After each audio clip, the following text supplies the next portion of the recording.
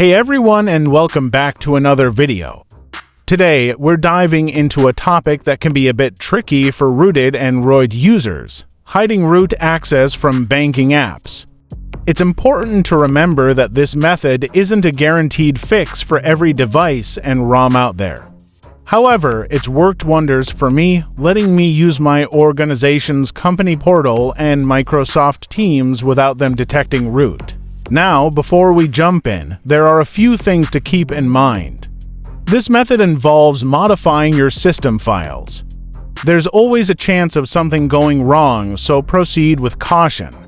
It's a good idea to back up your device before attempting this. As I mentioned before, this might not work on every device or ROM. There are constantly evolving methods for apps to detect root, so this approach might not be foolproof forever. Now you will need for magisk module: hide my root module, Shamiko, Zygisk Next, Tricky Store, hide my root. This zip file requires the Shamiko module to function properly. It hides magisk, making it appear like it's not even installed on your device. It spoofs various aspects of your device, including encryption status, ROM signature, and even Lineageo's properties if applicable. It can also clean up some exposed logs that might otherwise tip off apps about root access.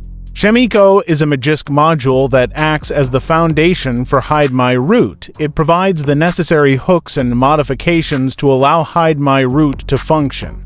Zygisk Next is the latest iteration of the magisk framework, offering better security and additional functionalities.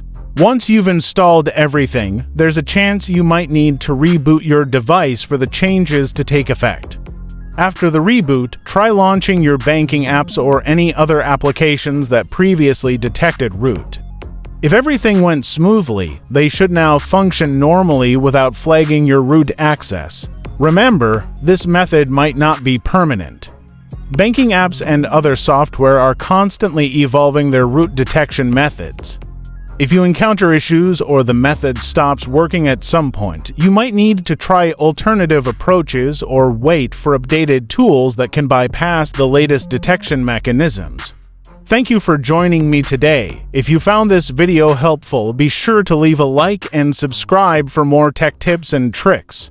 Don't forget to hit that notification bell so you stay updated on my latest content.